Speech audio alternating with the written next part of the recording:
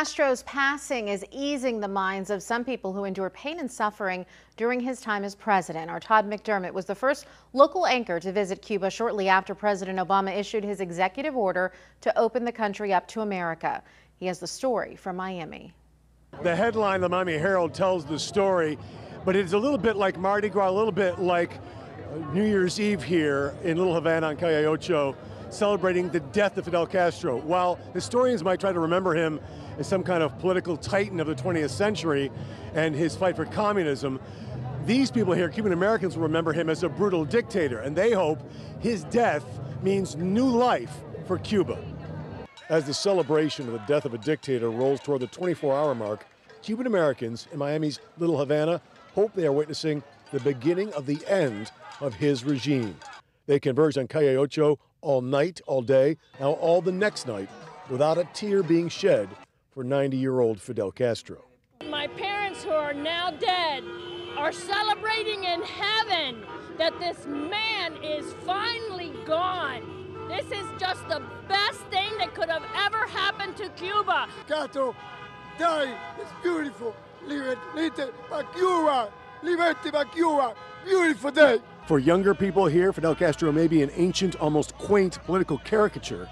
Their parents and grandparents remember the political prisoners, the executions, and the families stripped of their wealth and forced to flee their island home.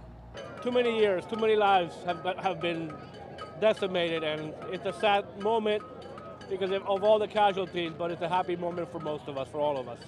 When I traveled to Havana just weeks after President Obama opened the diplomatic and economic door nearly 2 years ago, there was so much hope among the Cubans that a new day and new freedom were coming. Maybe change is coming. A lo mejor cambio viene. Hace falta, le digo. Hace falta. Hace falta. We need it. We need it desperately. We all need it.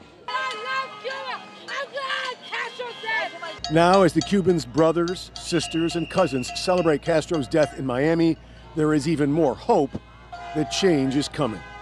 I'm sad that a man died, but very happy the devil went home. But believing that the death of Fidel may mean a new day dawning for Cuba may be a bit of a dream, at least for the time being. Even as he has been consolidating his power, Raul Castro has developed a relationship with President Obama that may not last when President Trump takes office. But one thing is sure, Raul Castro is in power. For now, the Cuban people prepare for 9 days of mourning.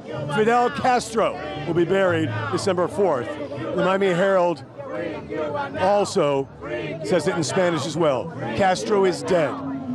In Little Havana, I'm Todd McDermott, WPBF 25 News.